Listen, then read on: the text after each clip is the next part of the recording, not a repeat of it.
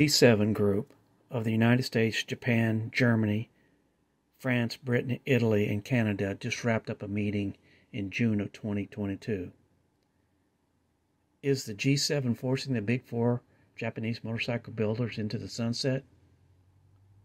Stay tuned.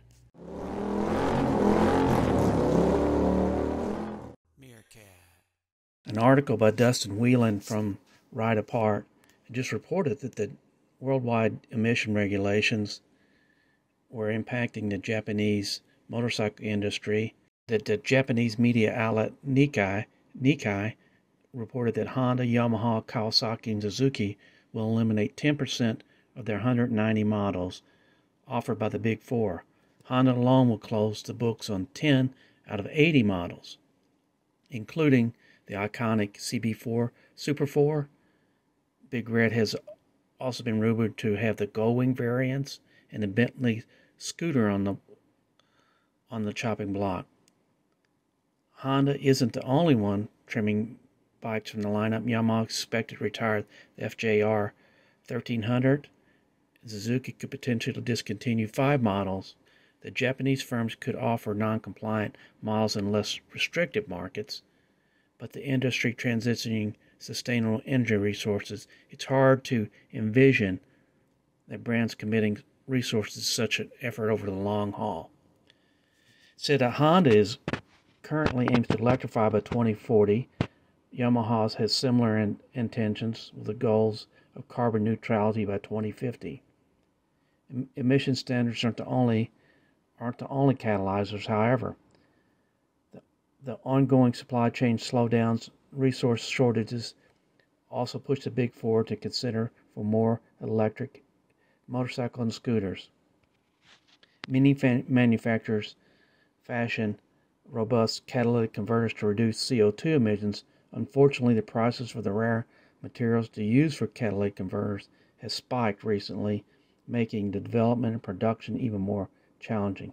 The Big Four compromises 40% of the worldwide motorcycle supply. Scrapping 20 models could have a ripple effect in the market while speeding up the transition to electric and alternative fuels.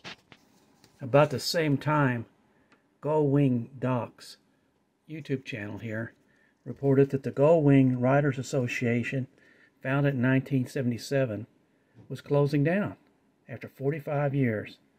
They had their last, what they call a wing ding, this year. They had over 72,000 U.S., Canadian, and international members in 800 chapters. So no more Gullwing Riders Association. That's significant, folks. Previously, the G7 had made a commitment to cease and halt financing of international fossil fuels by the end of 2022. Also had a commitment to make all vehicles zero emissions by 2030.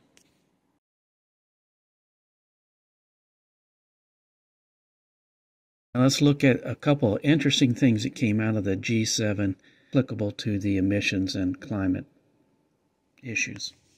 Climate activists reacted with dismay on Tuesday by the decision of the G7 leaders. Perhaps it was prompted by the energy crisis resulting from the war in Ukraine to grant a host of stays and exceptions to the climate protection goals that they had previously set themselves. The group of 7 democracies allowed themselves some leeway to continue using non-offset fossil fuel investments in exceptional circumstances, despite their earlier commitment to end public support of them by 2022. Dropped the commitment to making all vehicles zero emissions by 2030, following from pressure from Japan, placing it with a vaguer promise to significantly increase their sales. I don't know what that means. G7 leaders announced a climate club, oh boy, to coordinate actions on tackling climate changes and achieving climate neutrality by 2050, but gave a few details on what they would do, despite acknowledging that the existing efforts did not go far enough.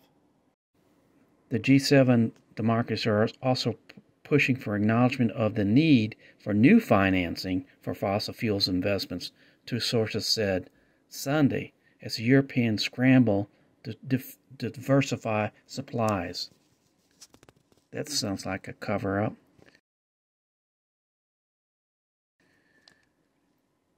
Delegations at the annual G7 are debating whether such acknowledgement may be compliant with the commitment some countries made to halt financing of international fossil fuels in 2022. I bet they find a way to do it. It is possible there will be wording in the declaration that investment for fossil fuel energy should be possible for a certain time.